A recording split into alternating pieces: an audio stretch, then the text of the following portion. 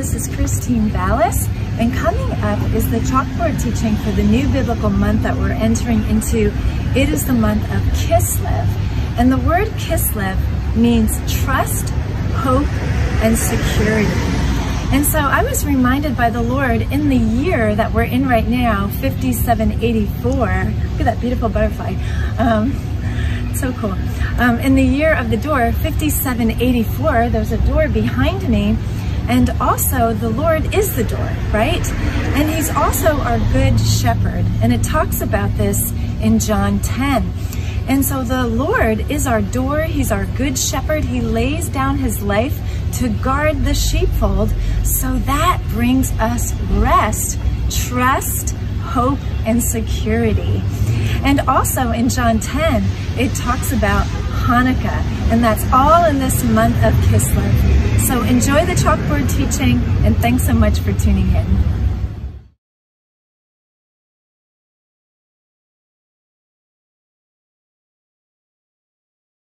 Welcome to the Chalkboard teaching for the new biblical month that we're entering into. It is the month of Kislev.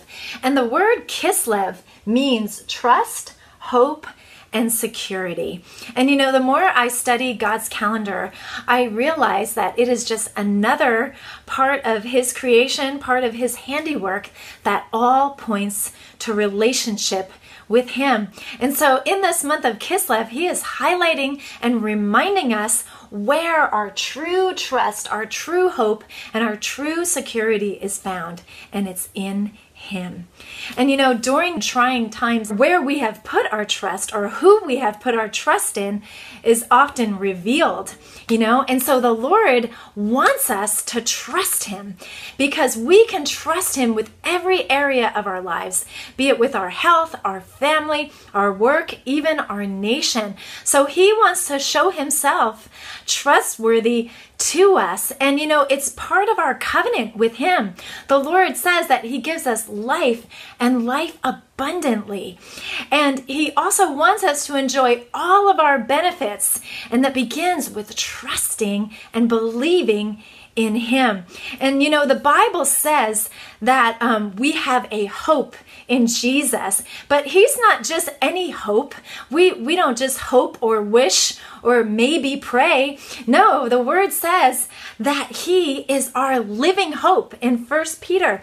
So Jesus is alive and active in our lives. He is faithful. He is true. So as we put our faith in him, guys, we will be secure. My name is Vales, and I'm blessed to uncover the Lord's prophetic calendar with you in real time. So thank you so much for taking time to watch. And I pray that you are encouraged through this teaching and that it draws you closer to the Lord himself. So God does not force us to do anything. I think that is so awesome of him. And that means he loves us so much that he's just going to let us choose. It's called free will, right? So even in believing him, you know, from the get-go, and then trusting him in different areas of our lives, he leaves it really up to us. And so Kislev is the 9th month in the spiritual calendar, and the number 9 is actually connected with a choice. It's connected to the Hebrew letter tet, which is a letter or a number that is a choice of life or death. And so basically, that's what the Lord offers us. He says, you choose, and choose this day whom you will serve, right? So the reality is, though, you know, when we are called to trust someone, we really need to know if they are for us and not against us, right? We just don't trust people automatically. We need to know who they are, right? We have to have that relationship built up. And so we really only trust people when we know that we are loved by them. And the same thing is true with God. It all goes back to the love of God. And the Lord wants us to know how much he loves us. Not how much we love him, but how much he loves us and how much he even likes us, you know? And this, guys, is something we can never outgrow. We can never stop learning. Ephesians 3, it's Paul's prayer and the Lord's heart for us as believers. He says, being rooted and grounded in his love so that we can comprehend the breadth, the length, the height, and the depth, and to know the love of Christ, which surpasses knowledge, so that we may be filled up to the fullness of God. And I love the Passion Translation that says, when we discover we are loved by God, we become the resting place of his love. So guys, he is love, and love never fails. So he never fails. So let us ask the Lord to show us how much he loves us, and he will. And the more we realize how much we are loved by God, the more we will trust him. In fact, Galatians 5:6 says this, that faith works by love. So in other words, the more we know that we are loved by God, trust and obedience will just come automatically.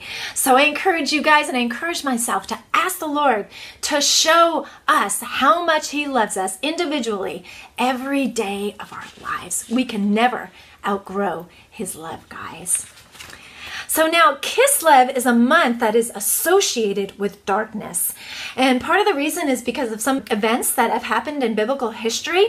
And also, even in the physical, it is the darkest time of the year right now. The days are growing shorter, right? So it's physically getting darker. But we can have confidence in the dark, and we don't have to be afraid, right? And I have heard it said that in the Bible, it says, fear not, 365 times. And I've heard it said, like, one for every day of the year. You don't have to be afraid, you know? So the question is, well, how do we not fear? You know, and I think our automatic response is, oh, I just have to trust God more. Oh, I just have to conjure up some more faith. But, you know, really the answer, the revelation that came to me is that his perfect love casts out fear. 1 John 4:18. So when fear rises up in us, we need to preach the love of God to ourselves in that area. And so I'm realizing that in the word, when it says fear not 365 times, one for every day, it's actually saying, know how much I love you 365 days of the year. So when we know that we're loved by God, all of a sudden we get a boldness, we get a confidence, we get a really holy attitude that we are loved, that we can go forth, that God is for us, he is not against us. We have confidence in the dark because he loves us. Now, in the midst of the darkness, God is light. And, you know, just a side note, that biblical scholars actually believe that in this darkest month of the year, that Jesus, the light of the world, was conceived. Let's be reminded that the darkness is light to the Lord, and actually things are being conceived in this season, right? Conception happens in the dark. And so God is the light, and as we abide in him, our path will grow brighter and brighter. So we need to abide in him.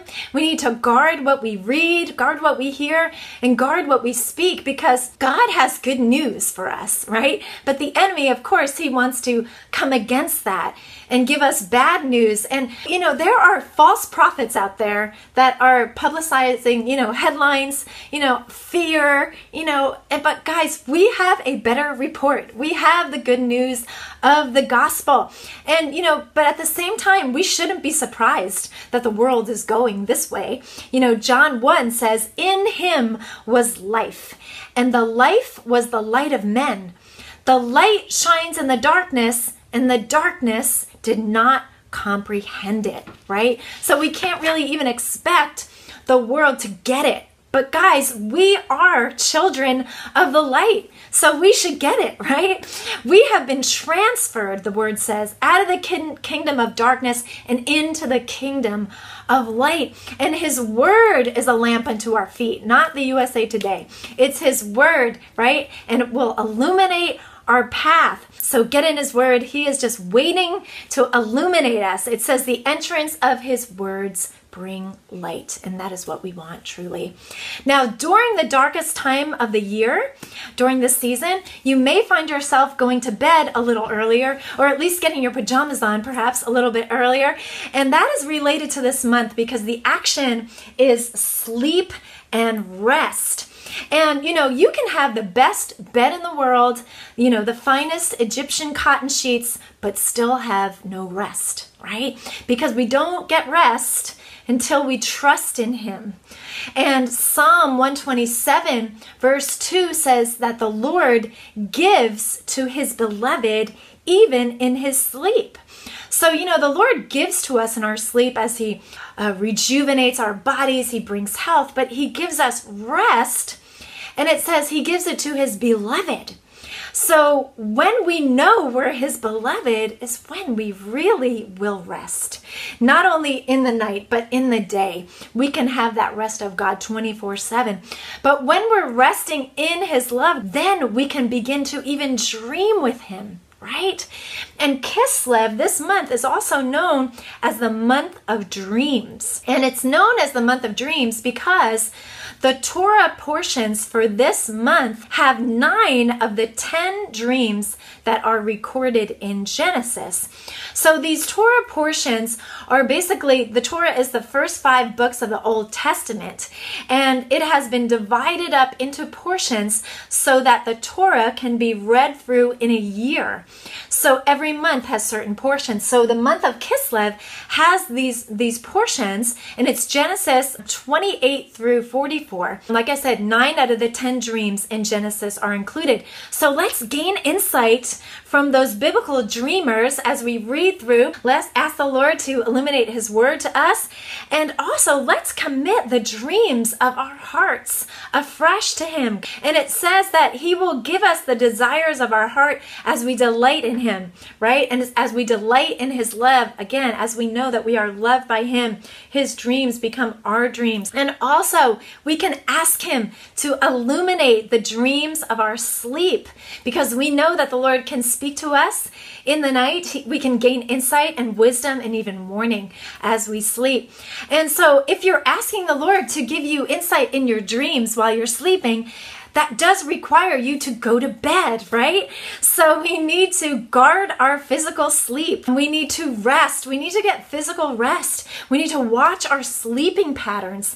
And again, the enemy comes against that. In the scripture in Daniel, it says that the enemy wants to wear us out, wear us down. He wants us to stay up at night and worry, or work all night, or work 24/7. And meanwhile, God is a God of rest, and he wants us to always start from a place of rest in our mind and our thoughts and our will and our emotion and even in our bodies. He wants shalom, wholeness in our homes and even in the homes of our bodies. So guys, we want to cast our cares upon him. 1 Peter 5:7, because he cares for us. In other words, because he loves us. So we can cast our cares upon him and we will have rest. We will have sleep, knowing that he loves us. And that same verse is almost word for word in Isaiah 55:22, and instructs us. It says, cast your cares upon him and he will sustain you. He will support you. So as we cast our cares upon him, what do we get? We get love and support. And isn't that what we all want? We always say, oh, if I can only have love and support. And meanwhile, the Lord is like, I've got it for you, So let's receive, let's give it to him so we can get his love and support.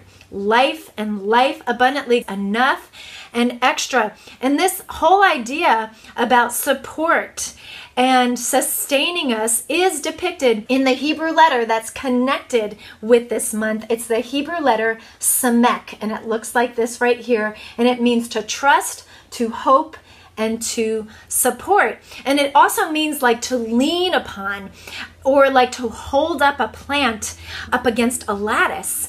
And so that reminded me of John 15. So be sure to check out John 15, the vine and the branches. In verse 5, it says, I am the vine, this is Jesus talking, and you are the branches. He who abides in me will bear much fruit, but apart from me, you can do nothing. And then it goes on in verse 9, it says, as the Father has loved me, so I have loved you, so remain or abide in my love.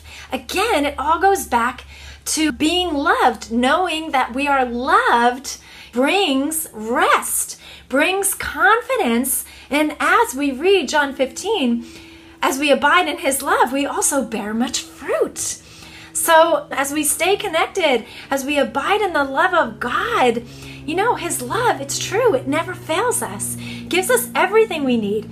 And also we want to be reminded, 2 Chronicles 16:9 says, the eyes of the Lord move to and fro throughout the earth so that he may strongly support whose heart is completely his.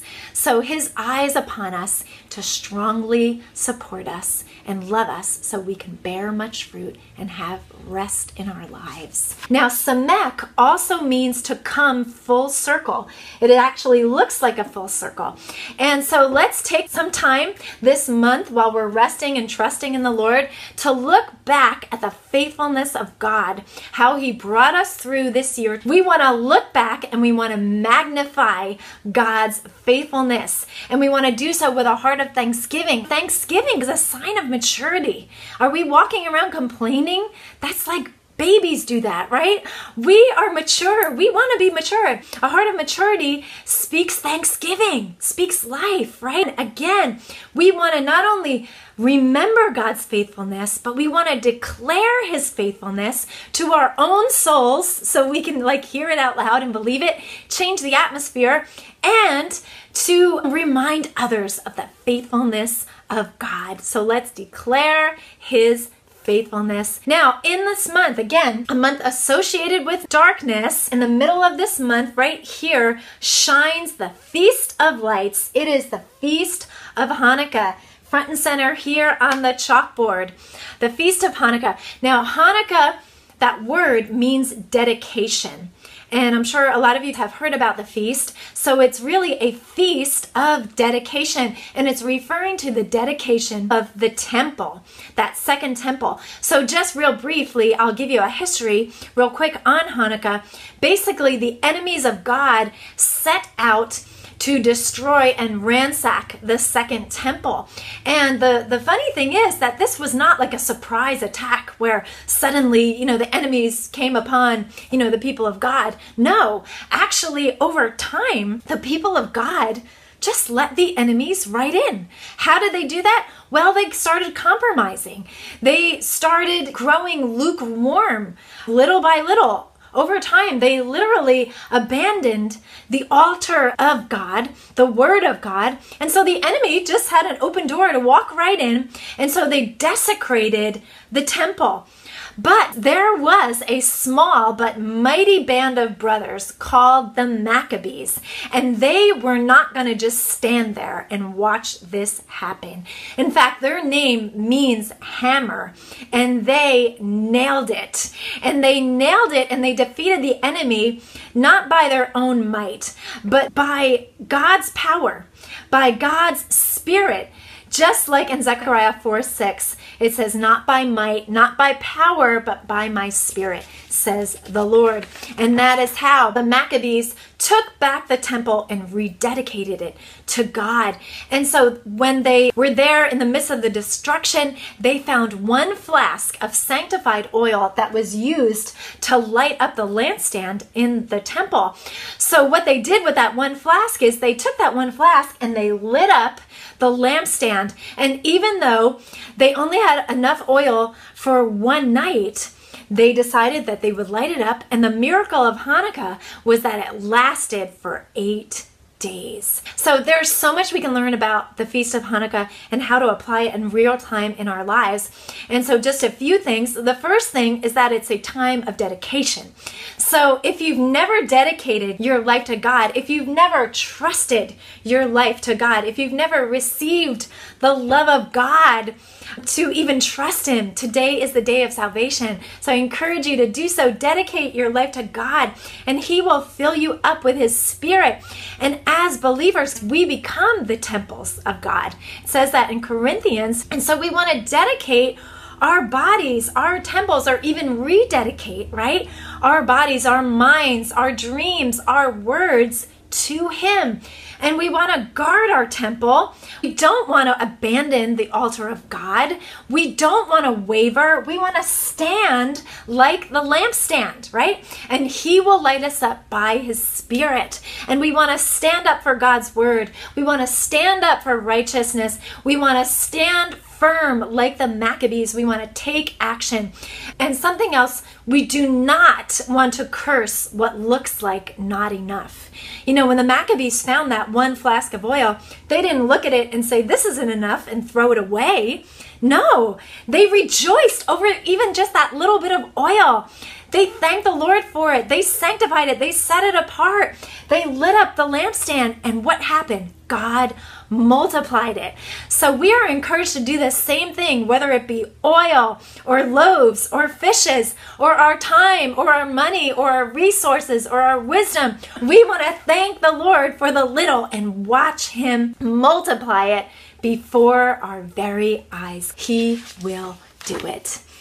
All right, so lastly, talking about Hanukkah, you may want to consider celebrating this feast this year. You know, Jesus celebrated it, and you can find the Feast of Hanukkah in the New Testament. You can't even find it in the Old Testament. It's kind of funny.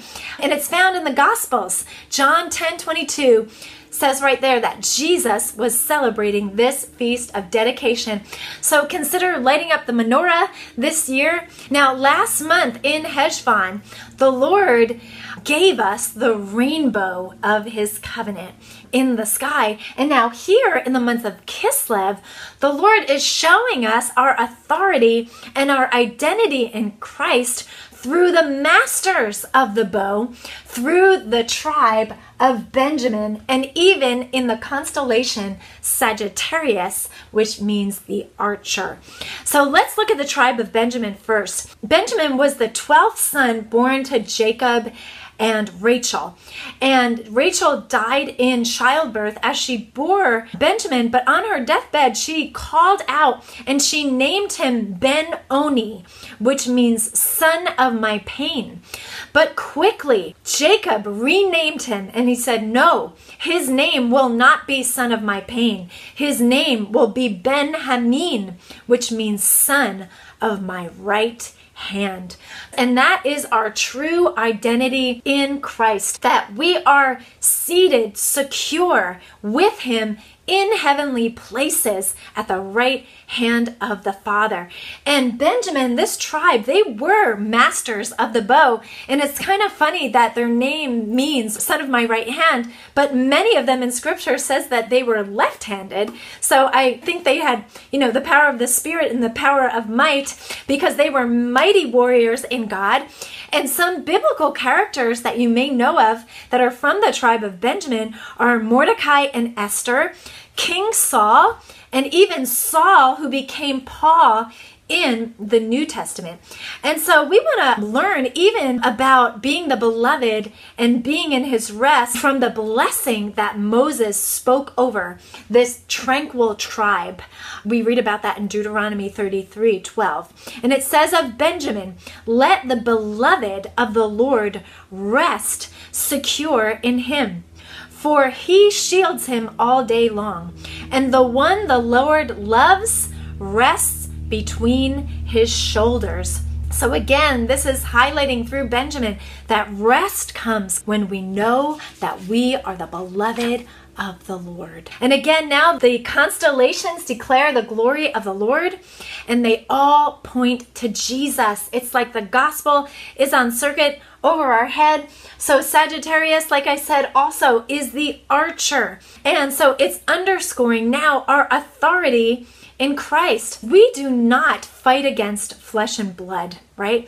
It says in the word, we really wrestle against principalities, powers, and rulers of the darkness. But we have been translated into the kingdom of light. We are children of the light. And so we want to stand in our authority and launch these arrows that the Lord gives us by his Spirit from that very advantageous position that we have in him.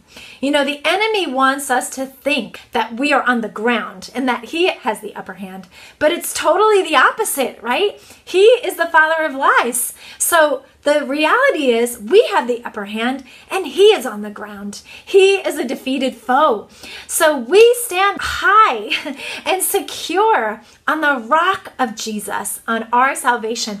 So let's move this month in our authority from a position of victory. Let us keep our focus on the Lord. Shoot straight, right? We want to move quickly. We want to cut our losses. We want to pull back, by his Spirit with a bow by the right hand of the Lord, by his Spirit. And as we do, we will resist the enemy. He will flee and we will hit the target every time. And there was just one portion of scripture I have to highlight. Psalm 18 just totally highlights how the Lord is our strength and giving us this position of authority. Psalm 18 says, "For you, Lord, light my lamp. The Lord my God illuminates my darkness. He sets me upon high places. He trains my hands for battle so that my arms can bend a bow of bronze. You, Lord, have also given me the shield of salvation, and your right hand upholds me. And it's your gentleness that makes me great." That is our secure position in his love. So in closing, without Jesus, we are in the dark, right? But when we put our trust in him, when we know we are loved by him, his love illuminates the darkness and it casts out all of our fear. And it's his perfect love that gives us boldness and confidence to follow him anywhere, right? And Jesus said, "I am the light of the world. He who follows me will not walk in darkness, but will have the light of life." So we want to thank you, Lord God. We thank you for being the light within us. We thank you for your great love for us, Lord, that gives us boldness and confidence, Lord. So Father, would you show us every day of our lives, not just every day of this month, how much you love us, Lord, so we can be bold, so we can stand and shine for you, God, with boldness and confidence in this season and all of the days of our lives with you, God. So may we just hear his words afresh as we go forth in this month. Matthew 5:14 through 16. It's his benediction to us. Jesus says this to us: "You are the light of the world. A city set on a hill cannot be hidden, nor does anyone light a lamp and put it under a basket, but puts it on a lampstand, and it gives light to all who are in the house.